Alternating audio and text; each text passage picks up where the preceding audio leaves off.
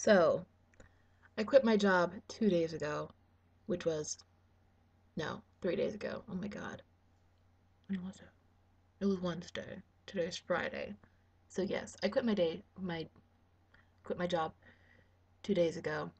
I'm not really going to go into it, but what it basically boils down to is um, none of my coworkers were very nice. They were very rude, and I was dealing with it the best way I could. I dealt with it for a month and a half, and I couldn't do it anymore. And I shouldn't have to. I should not have to deal with that. So I quit. And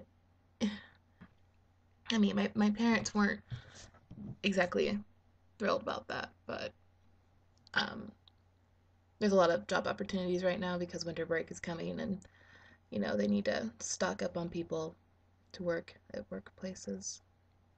Today, I have to go in and get my paycheck.